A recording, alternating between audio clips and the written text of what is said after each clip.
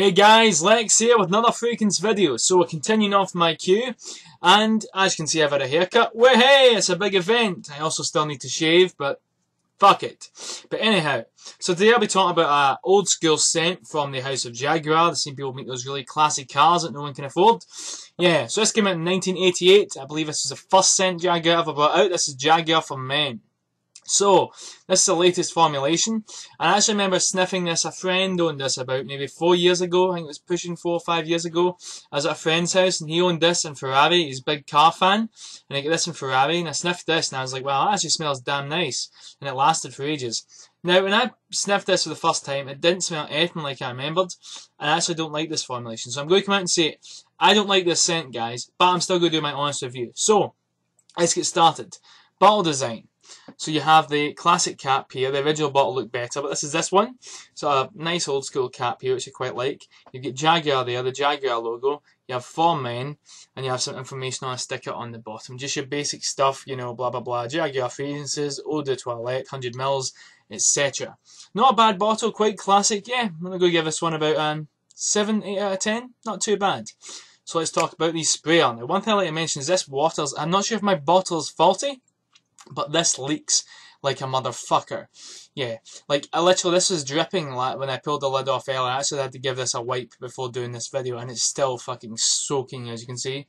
You can see those wee watermarks there. Yeah, that's a lid. I don't know if it's faulty, but in mine, it's a piece of shit. So let's look at the sprayer. Not a bad sprayer, quite a bit of control. If you can spray tiny bits, you can spray loads. Not a bad sprayer at all. I think it's a pretty decent sprayer, if I'm honest. My hand's soaking, you can see how many sprays came out. So yeah, and already...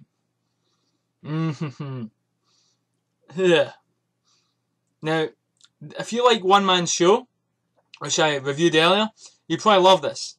It has a few qualities of One Man Show. It has that sort of unfinished vibe. Remember I said that One Man Show felt like it wasn't finished, like it was sort of 80% complete? Same with this. Doesn't smell like the one that you remember smelling. Smells quite unfinished, like they were blending and thought, you know what, screw it, we'll just release it next week instead of working on it for a month or two. Yeah. Lazy. Feels like, but it has a very old school. Now, this came out in 1988. Now, if you're expecting something more like jazz, Fahrenheit, Yope, Cool Water, the sort of late 80s where things start to become more fresh and stuff like that and less 70s smelling, honestly, I wouldn't be surprised if this, I'm going to just turn the volume down now. I wouldn't be surprised if this came out in 1978 because it doesn't smell like a late 80s scent. It smells like a late 70s, early 80s sort of scent. Very sort of old school, tobacco-y, sort of leathery almost. Like, I think that's what I'm picking up here. Like, basically, imagine getting into an old school 1970s Jaguar, owned by a guy who's a wealthy businessman in his 70s, and he's in his mid-60s, late 70s, wears an Yves Saint Laurent suit and stuff like that, really classy guy, Rolex in the watch, leather seats and stuff. Just imagine that. And he smokes, likes to smoke cigars in his car with a leather seat, you know, that. Very old school. Yeah. Now, in the dry down, it's actually starting to smell a bit better, but I still don't like it. I was kind of disappointed because I do remember it smelling better. When I got this, I wasn't too happy. So I got a 15 quid at TK Maxx. Can't complain. But yeah, it gets old school, oaky sort of, tobacco-y sort of, but fresh at the same time. It does share similarities with One Man Show. If you like that, you probably like this. Yeah, not my favourite, but it does have all the traits of a scent I would like. Not bad at all. I actually prefer this to One Man Show, but I still don't like it. But yeah, let's talk about performance. Now, performance, this one's actually pretty damn good. I can't get enough of this stuff. It's ridiculous. It performs really well, and I hate the smell. I love how it rhymed. It performs really well, but I hate the smell. Come on, my lady.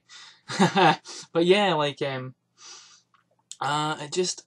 performance is like, I'm trying to think. Last time it sort of was between 8 and 10 hours longevity. And I didn't have to, I was sort of hovering at 10 hours. So about 10 hours guaranteed longevity. Projection?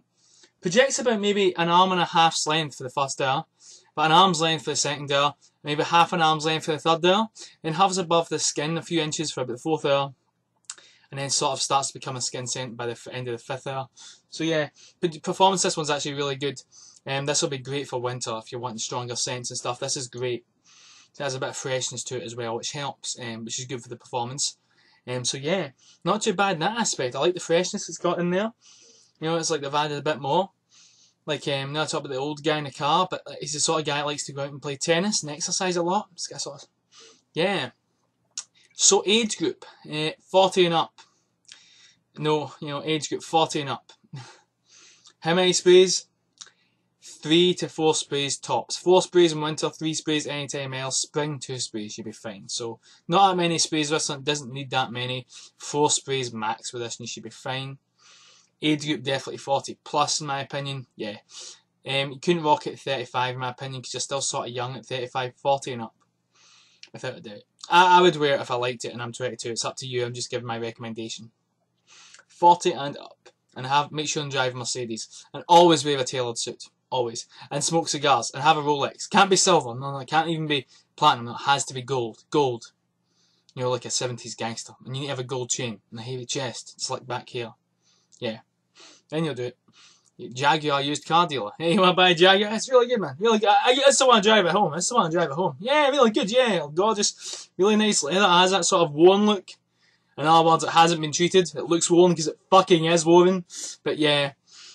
So yeah, I would say with this one, yeah, that definitely. So where to wear this? Definitely not in high school. So, formal event. Now, I say this, but I just can't think of any way to wear this. Because, in fact, you know what? I think you could wear this at a formal event, if I'm honest. But there are better choices, but you could wear it. So, a date. You're dating someone who's 40 and likes these sort of stuff. This would be good for a date, but there are better choices. Like Aramis, for example, is much better smelling than this, and it still has that old school vibe. So yeah, there is that. Givenchy Gentleman, etc.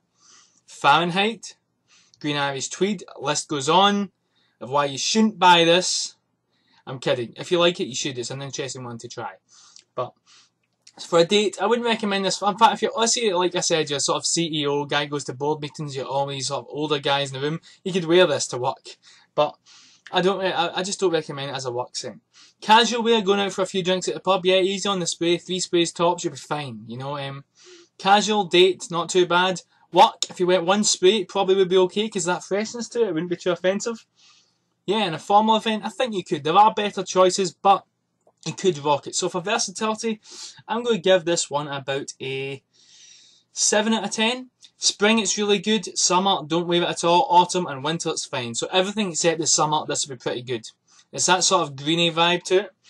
You know, with the tobacco and sort of, it's got sort of greeniness to it. So 1 spray, maybe 2 sprays in spring, you'll be fine. But it also isn't that green enough that you could wear it in summer. There are better choices. Sabo Chrome, etc. Again, Green Irish Tweed, which is one of the most versatile scents money can buy. Aventus, the list goes on. And yeah, you know, so not too bad, but definitely not what I remember it smelling like. Maybe it was because it was years ago, but I do remember it smelling a lot smoother and a lot more refined. And it was the exact same one, and I don't think I got confused. The bottle gave it away. I recognised the bottle before I recognised, you know, the name. So I have got the right one. But yeah, Jaguar For Men. If you're interested, again, it's a case like one-man show. It's a great scent, I just don't happen to like it. If you're interested and you want to try something a bit different, I think this is quite unique. If you like one-man show, I think you'd like this. So yeah guys, thank you for watching. I hope you enjoyed this video. If it's your first time getting into Jaguar scents, I hope this video was helpful. If it's your first time getting a more greener, late 80s scent, I think you'll like this. If you're looking for something a bit unique, I hope this video helped you. As always, any questions you have, leave them in the comments, send me a personal message, or even a video response, and I'll do my best to get back to you. You can also message me on Facebook as well. So yeah, thank you for watching guys, and as always, keep on smelling fly. And as advice, I don't think you should be wearing this to smell fly, but that's just me. Not a bad scent, but there are better choices. I know I've said that like 10 times, but I just can't warrant buying this because it isn't that unique. It's like, see if there's nothing that smelled like this, even if it smelled terrible, I would buy it. But it's that way where there are scents in that category that are better and better quality. So, but yeah, an interesting one. So if you want something a bit interesting and unique, do check it out. And thank you for watching.